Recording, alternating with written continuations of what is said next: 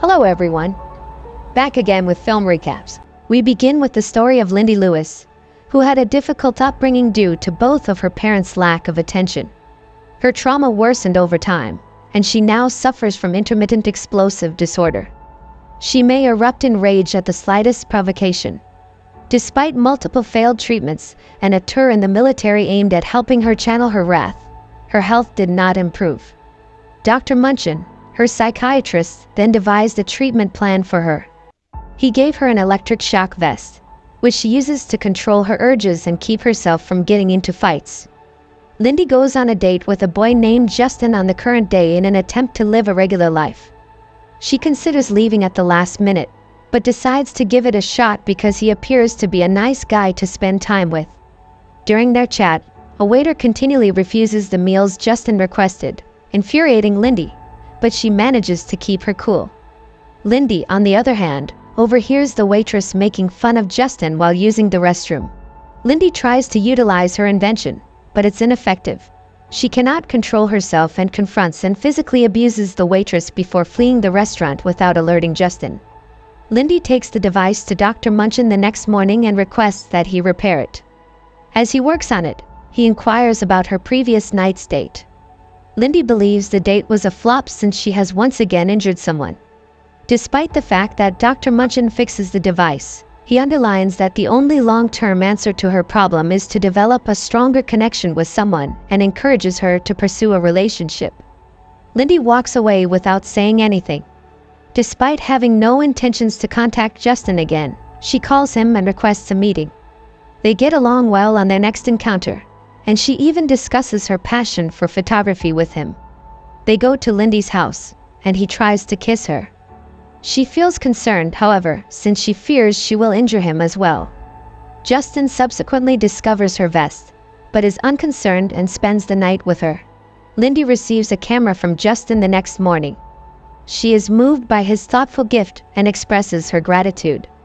She reluctantly discusses her disorder with him when he inquires about her medical equipment. She urges that he stay longer, but he must return to his office as an accountant. Before leaving, he invites her to eat at his residence. Lindy is overjoyed by this unexpected connection and expresses her joy to Dr. Munchin.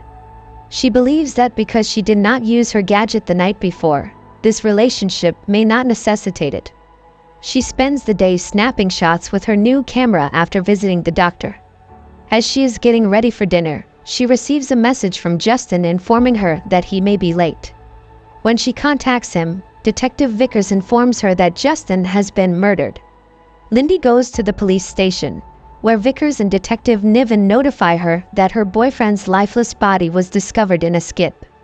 She feels they aren't paying enough attention to the matter and decides to investigate on her own. She attends Justin's funeral, mourning his death and remembering the brief time they shared. She meets Dr. Munchin again, this time unable to manage her emotions, and he prescribes sedatives to help her calm down. When she wakes up, she tells him about Justin and her suspicions that his lone customer, Barry, was involved in the murder. Dr. Munchkin attempts to persuade her to let the police handle it, but Lindy is adamant on taking matters into her own hands.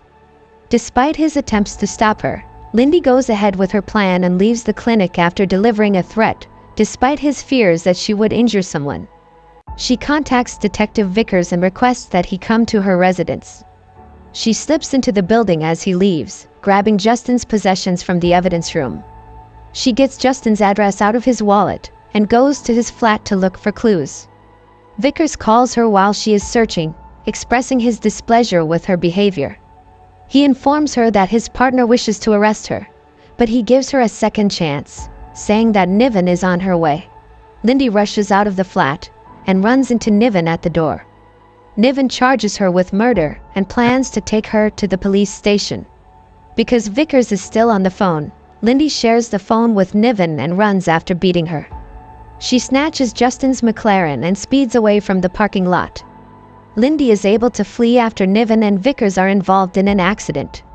She goes to a cell phone store the next morning and begs the manager to connect her with a hacker. Lindy requests that she break into Justin's phone, and the manager introduces her to Andy.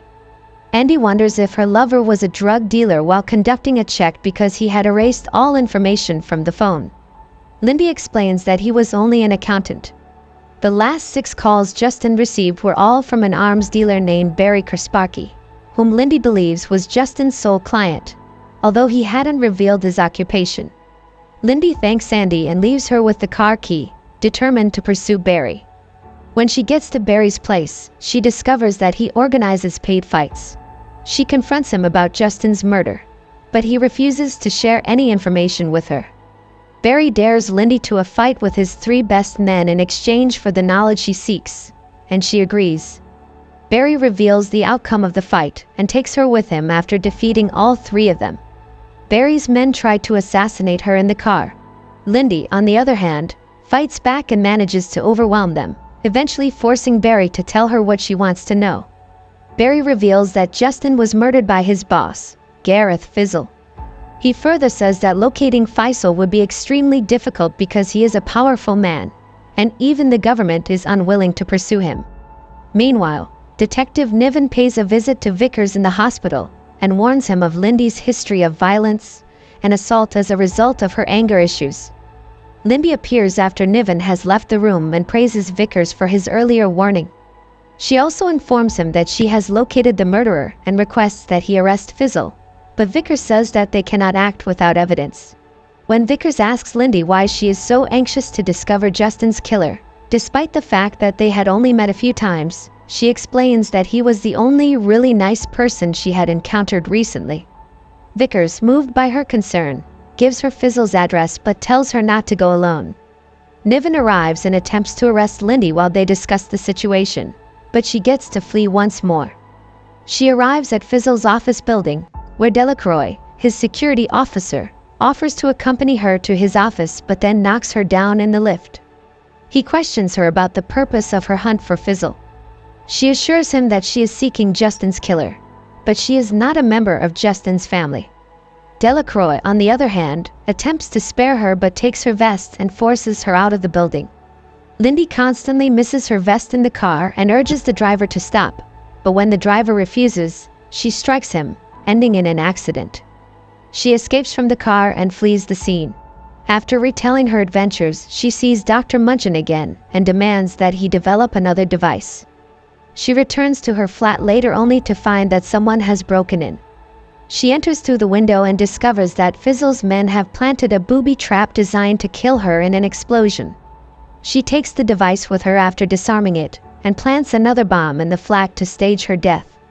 As she walks out of the building, she runs into Vickers, who wants to arrest her for her own safety but is distracted as her flat explodes, allowing her to vanish once more. Vickers calls her and attempts to talk her out of going after Fizzle, advising her to let the authorities handle it. Lindy, on the other hand, feels they will not arrest him and dismisses his concerns, continuing with her plan. She makes it to Fizzle's office building but is apprehended once more by Delacroix. Delacroix brings her to Fizzle, who admits to murdering Justin and many other innocent people. Lindy is struggling to keep her rage in check. With a hit to the head, Delacroix knocks her out. When she wakes up, she is bound to a chair. Lindy escapes and attacks Delacroix, forcing him to reveal the location of Fizzle's secret office. She is confronted by other guards, and a battle erupts. Lindy arrives at the workplace after beating the security officers on her approach, only to discover that Fizzle has already been murdered. Justin enters the room before she could comprehend what had occurred. Lindy couldn't believe her eyes after witnessing his burial. Justin explains that he is a CIA agent who used her to reach Fizzle since they didn't want to get involved directly. He explains that Dr. Munchen had recommended her because he works for them and his research is sponsored. Justin uses an electric shock to torture her, but the equipment no longer works on her because she has become resistant to it. Lindy retaliates by throwing her bag at him before fleeing the building. Justin, not understanding her motive, a bomb explodes, killing him. Lindy confronts Dr. Munchen after fleeing from the building and accuses him of manipulating her for his personal gain. He apologizes and claims he was unaware of Justin's plan. Vickers and Niven come to discover Lindy pressing Dr. Munchen to the wall as they dispute. They initially fear she is attempting to murder him and shoot her in the leg, but they soon understand she was handcuffing him in order to hand him over for arrest. Vickers admires her determination after transporting her to the hospital, and both of them assist her in covering her traces. They returned her device, which they had confiscated in the ambulance. Vickers asks Lindy out, and she agrees to think about it. Lindy returns to her old flat to collect her stuff after healing from her injuries and being discharged from the hospital. In the closing scene, she is visited by a strange woman who later reveals herself to be Justin Sr. Lindy has been under surveillance for years, according to the woman. They want to use her rage to bring down the bad people.